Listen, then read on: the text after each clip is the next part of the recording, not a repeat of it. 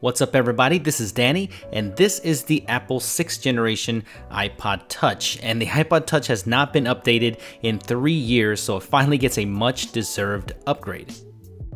Apple has finally upgraded the internals, gave it some fresh new colors including gold, and you have an option for a 128GB version, so there are some significant changes here. So let's go ahead and open up the box and see what comes with it. I have the blue one, which is my favorite color here, and let's see what comes inside of the box and see if anything's changed. You get your typical Apple documentation, and you get the lightning cord, and you also get the earpods. So nothing new here, and of course let's not forget about the Apple stickers. Just looking at the 6th generation, it's really hard to tell the difference if this is the new one or not, because the design is pretty much exactly the same. So let's go ahead and take a look at what's different about the 6th generation. And the first thing you're going to notice is that there is no more loop connector. So you won't find this loop anywhere within the size ranges of the new iPod. And if you're looking at the camera, it looks the same, but it actually gets a very nice significant bump up to a higher 8 megapixel camera with f2.4 aperture versus the last generation's 5 megapixels. The front-facing camera gets a slight bump to the 1.2 megapixels, and the one thing that's a little disappointing is that the home button stays the same, so no Touch ID on this new iPod. The most significant change here is to the internals of the iPod. For now, it gets the A8 processor with 1GB of RAM and the M8 motion coprocessor, and this is the exact same chipset you're going to find in the iPhone 6, just slightly underclocked. And you can see here by performance, this thing just absolutely spanks the 5th generation iPod. The screen remains at 4 inches with the same Retina display resolution. I was a little bit disappointed by this. I really wish they would have bumped it up to the 4.7 inch display of the iPhone 6. This is what I wanted, but you never know what Apple's going to release in the future. Even though that the display is unchanged, at least it's still a great display. It's a 4-inch IPS display, 326 pixels per inch, and it's got nice color vibrancy, it's nice and bright, and it's got decent viewing angles as well. I don't know, maybe some of you out there like the smaller and more compact form factor, and if you do, then you're gonna feel right at home here. But for me, I'm used to using much larger displays, so the multimedia experience for my personal taste was not as good on this iPod, just a little bit too crammed for me, and that single speaker at the bottom is definitely not as loud as the iPhone 6.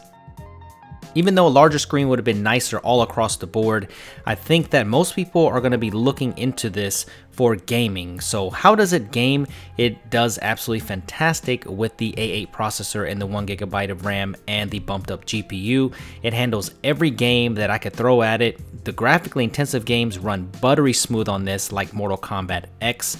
And the only one thing that I've noticed is that it does heat up pretty significantly on the back when you're playing these games.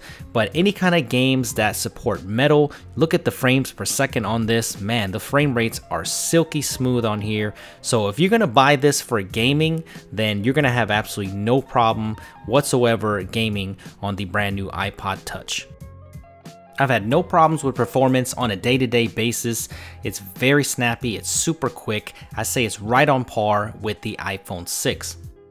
I'd say this is one of the biggest reasons why you would want to buy this iPod, because if you've used the 5th generation iPod, then you know that it does stutter from time to time, and it definitely doesn't game as well as it should. So I think overall you're going to be happy with the web browsing, any kind of thing that you can throw at it. And I did forget to mention that it does have an upgrade to Bluetooth 4.1 and 802.11 AC Wi-Fi.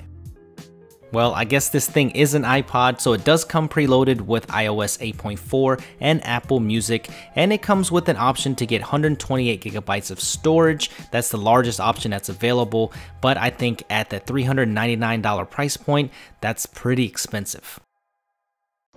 So we'll finish this thing up by talking about the new 8 megapixel camera. So how good is this camera?